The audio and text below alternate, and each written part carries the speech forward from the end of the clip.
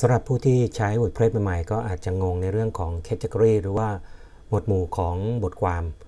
เมื่อต้องการจะแก้ไขก็อาจจะไม่ทราบว่าจะไปแก้ไขที่ตรงไหน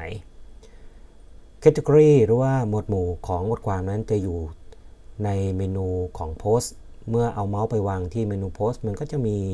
รายการ Category หรือว่าคลิกไปที่เมนู Post มันก็จะมีรายการ Category ขึ้นมาก็คลิกเข้าไปทางด้านขวาเนี่ยก็จะเป็นรายการ Category ต่างๆเมื่อต้องการจะแก้ไขที่รายการไหนคุณก็เอาเมาส์ไปวางแล้วมันก็จะมี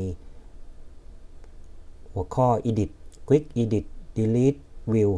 คลิกไปที่ Edit เพื่อทำการแก้ไขในช่อง Name ก็ป้อนชื่อหรือว่าแก้ไขชื่อของ Category ที่ต้องการ Slug ก็คือจะเป็นชื่อที่อยู่ใน URL Parent ก็คือจะกำหนดให้ว่า Category นี้จะเป็นหมวดหมู่ย่อยของหมวดหมู่อะไรส่วน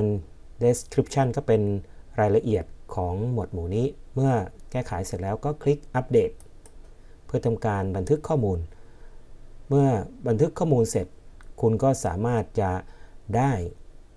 Category ที่ถูกต้องตามที่ต้องการได้แล้ว